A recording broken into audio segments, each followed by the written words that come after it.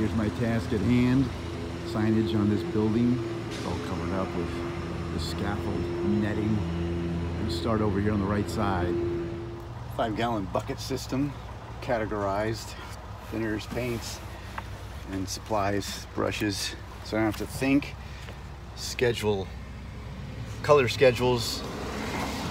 So all I have to do is just put paints in the buckets, go up and start painting.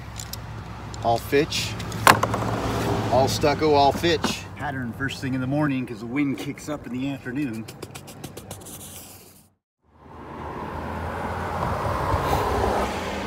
One shot light blue right out of the can, no reduce, and 1/2-inch angled Fitch. Scaffolding was where it was. It was set up for stucco and painting the whole building, so ended up me sitting. So that's a plus. Now I'm gonna just go ahead and do the lettering and then come back and tackle the lighthouse.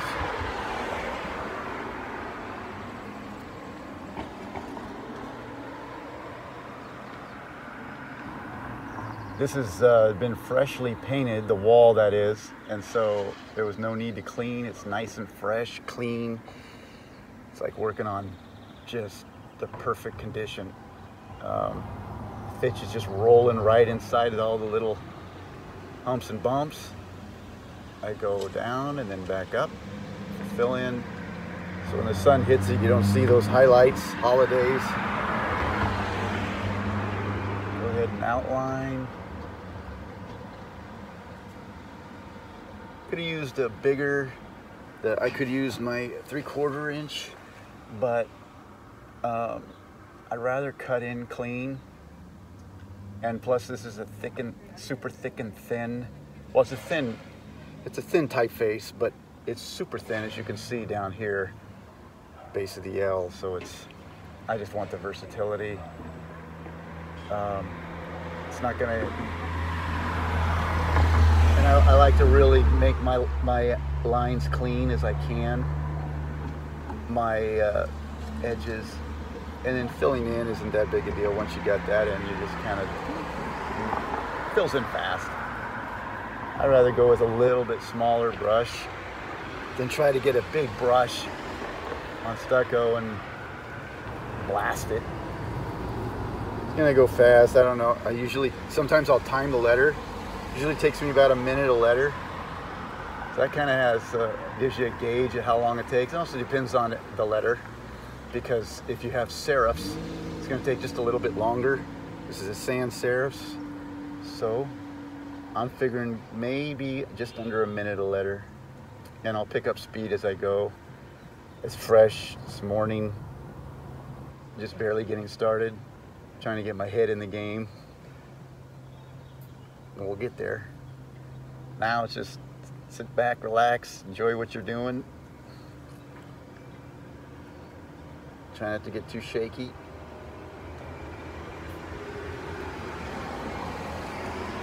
It's off to the races.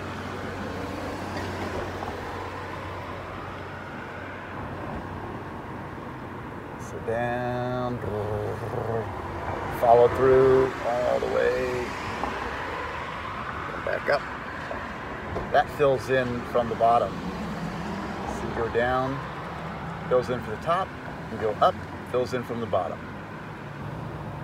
That makes a nice opaque one swiper.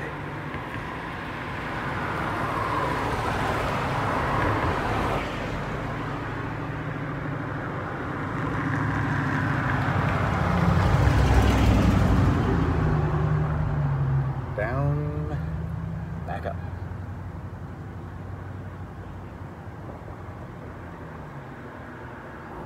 Filling all the holidays, also keeping it from dripping. I know since this is freshly painted, I'll be able to have easy access to touch-up paint, because it often does. I try to catch it. I try to look back and catch it as I go, see if there's any drips coming down, and there is. I catch it with a rag and some lacquer thinner, to knock it out of there and then touch it up again. Sometimes I'll miss it, and then I'll have to come back and just grab some of their touch-up paint. That's not bad. Of course, the eye was pretty fast because it's just one stroke.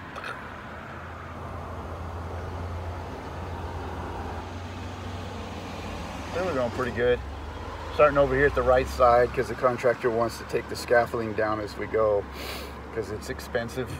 So he wants to try to get rid of it.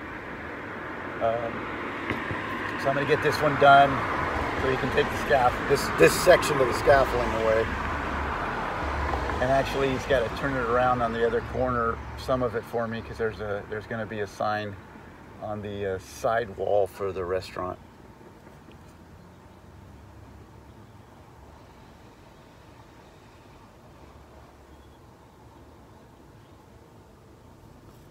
This is actually a nice looking blue for this tan color. Light blue, one shot. It's nice when you can just work right out of the can, not have to mix custom colors. Just makes it awesome for multiple reasons. One, you don't have to worry about mixing too much or not enough, and then anything happens, you can come back and easily touch it up. I don't have to mix it. Keep a schedule in my files of which colors are which. Also patterns. I always keep patterns all the way till the job's completely done. Done, finished, and approved, and solid, because you never know, especially this is new construction, they decide to, for some reason, they need to bust into a wall or something. You don't have to make another pattern, which I don't think they need to. This is very old building. Took a lot of retrofitting. They had to put a bunch of steel beams inside of it, so there was a lot of earthquake proofing. Speaking of earthquakes, not a big fan of scaffolding in earthquake country. There's a fault line. You can't see it. You can't see it from here because it's overcast day.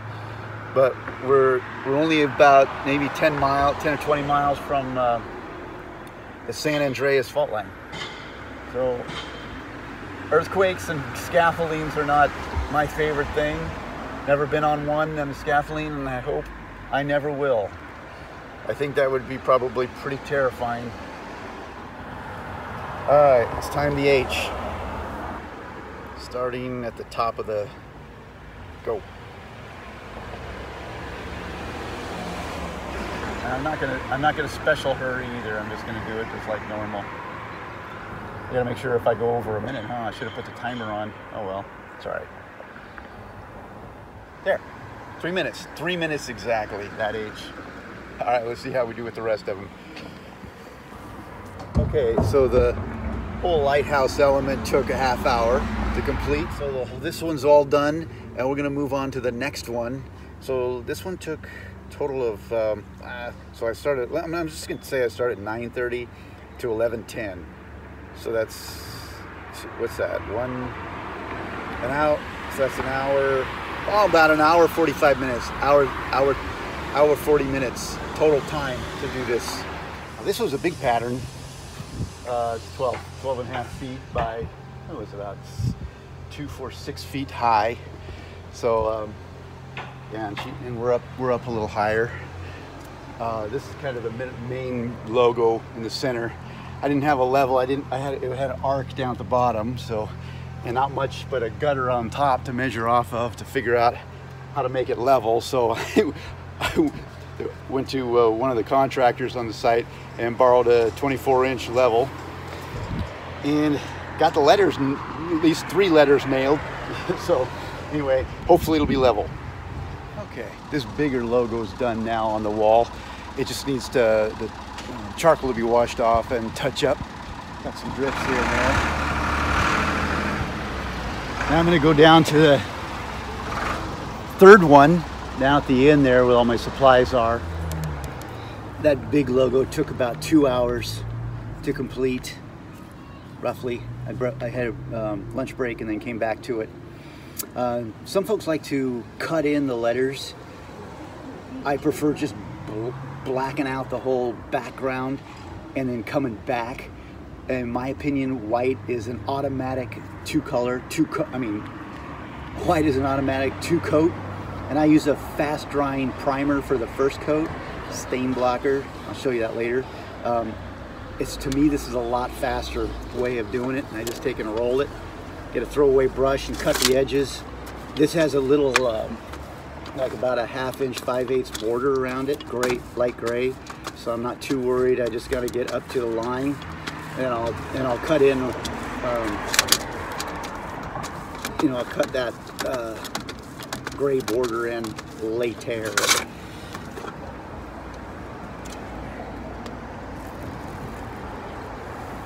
And I'm not cutting around anything, I'm just going to roll this thing out. Maybe it'll just ride up to the line. May only need to use the brush around these corners. So this is the primer right here. This stuff is great. It's super opaque and super stain blocking, and also it dries really fast. So when you're working with it, you have to kind of get used to its little quirkiness. The biggest factor is the biggest issue is how fast it dries. It literally dries. I mean, you have to keep the lid on if you're, while you're using it.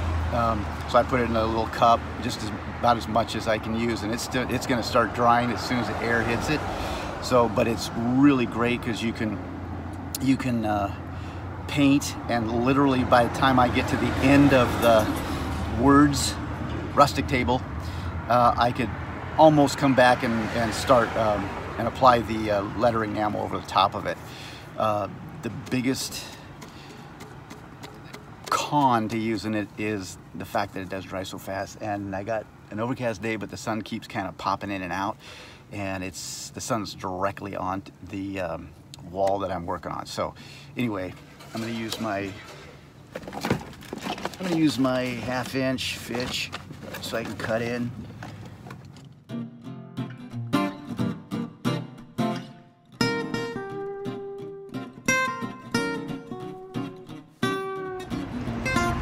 Lettering took about a 1/2 hour to finish.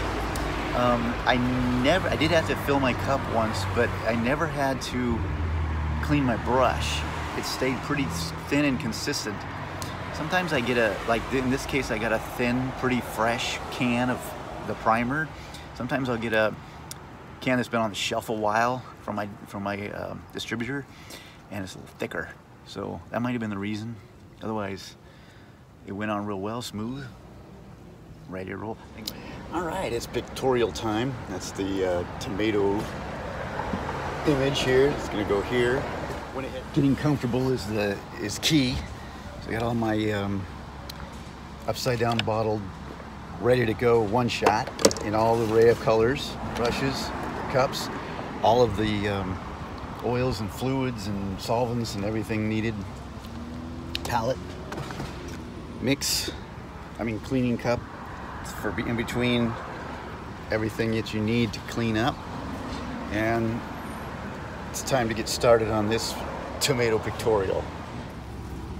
So let's do the 3 reds: vermilion, fire, and bright. This will be considered the lighter, darker, medium. Let's start out with the medium. I'm going to get it more tomatoey than red.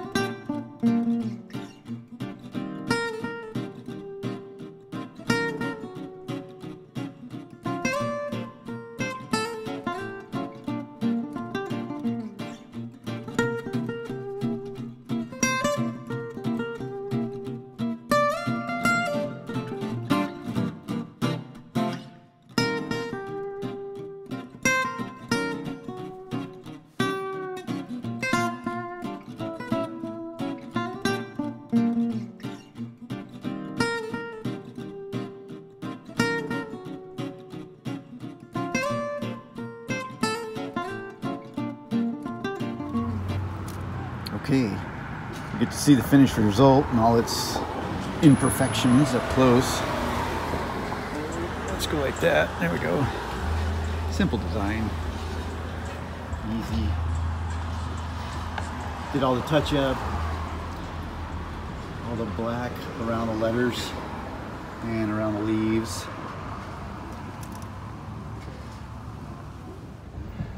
Okay, all the way at the top. And it's time to paint this emblem. So with this I do a big giant throwaway brush.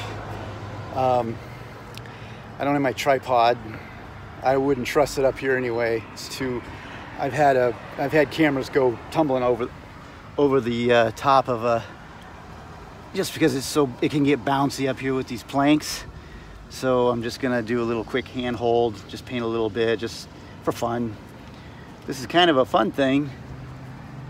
Let's see, I'm kind of no rhyme or reason where I'm starting. I'm just kind of gonna go for it. So yeah, look at that. Kind of cool, kind of fun. Once in a lifetime thing. I don't know how high we are. Probably a good 30 feet or so, 40 maybe.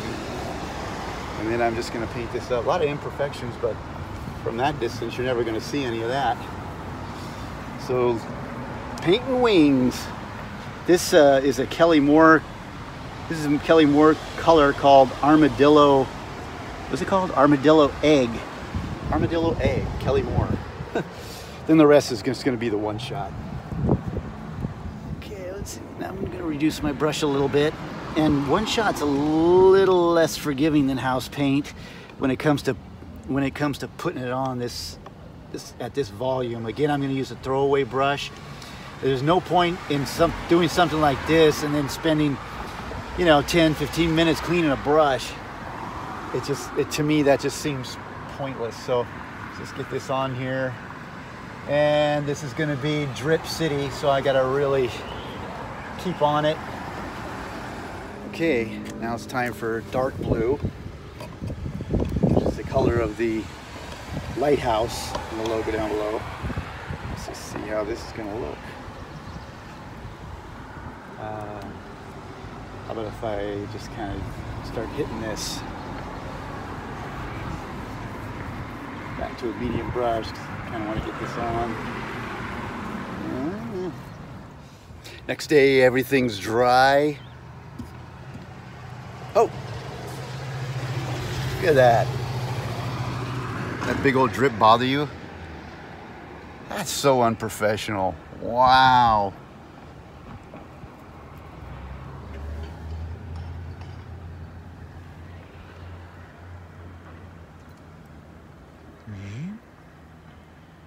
Let's get rid of that. More paint. More paint.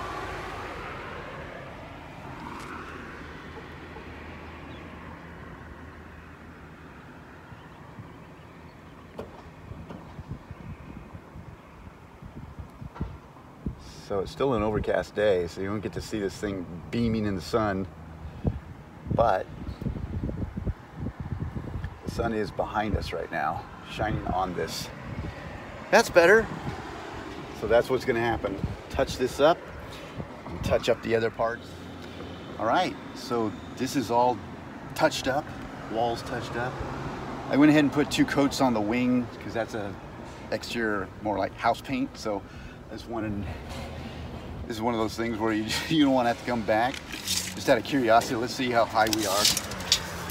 I got a 35-foot tape. Sorry for bouncing around.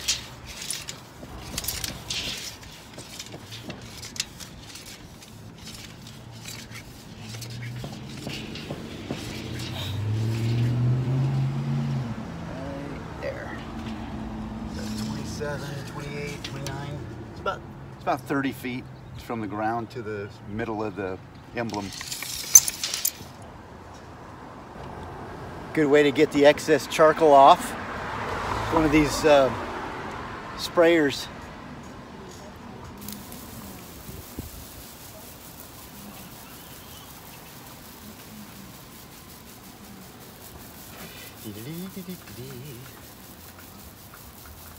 Cleans everything right up. All right, here's this little guy that I just knocked out. I didn't do a step-by-step for this one because it's basically pretty simple. And here's the finished product for the front of the building.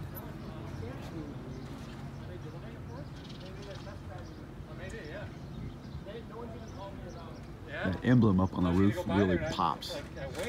Really bright colors. All right, well, thank you so much for watching.